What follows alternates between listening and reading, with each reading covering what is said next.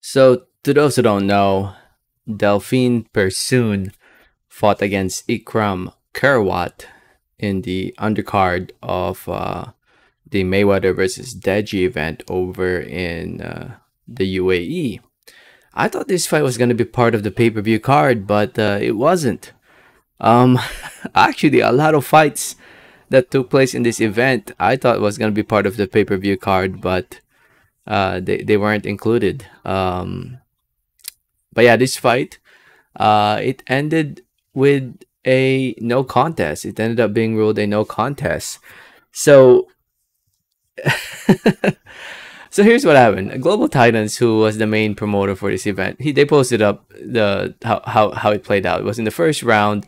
So said Delphine Persoon, Ikram Kerwat ended up like this. So here's what happened. So she got hurt. Kerwat got hurt. She got hurt definitely from a big right hand.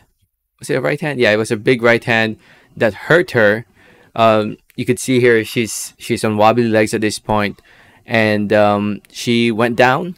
You could see her just stumbling. She went down, and then when she was right here, I don't know why, but Delphine Persoon, she should know better because she has a lot of experience already as a fighter. Been in there twice against Katie Taylor actually. Somehow she just threw a punch. She threw a punch. She threw a punch right there while she was already down. Now, Kerwat was hurt. She was definitely hurt from the initial punch that led her to drop. But from that punch, I'm not gonna lie, I don't think she was completely hurt to the point where she ended up face first on the ground like this. So, yeah. A lot of people say that Delphine Persoon should have been disqualified.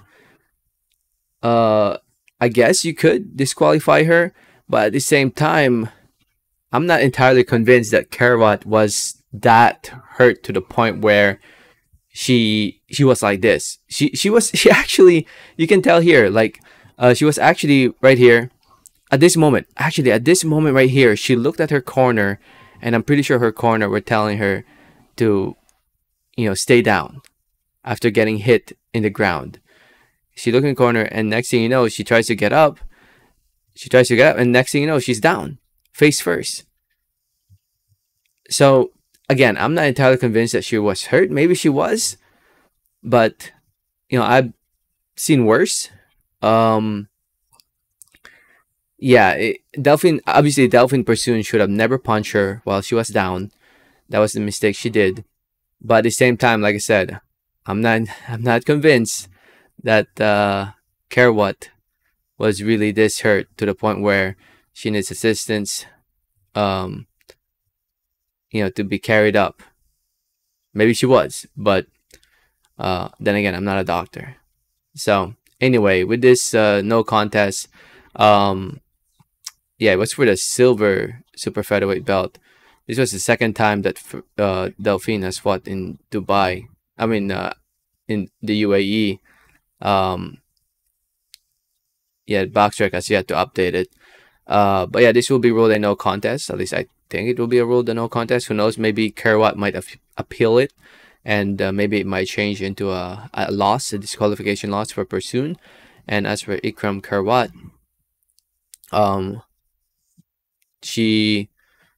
I guess we'll see if she'll get the win or not. Never heard of Kerwat actually. I don't recognize anybody that she's fought. She's from Germany. Born in Tunisia. Beha, Tunisia. Where is that? Tunisia. Beha, Tunisia.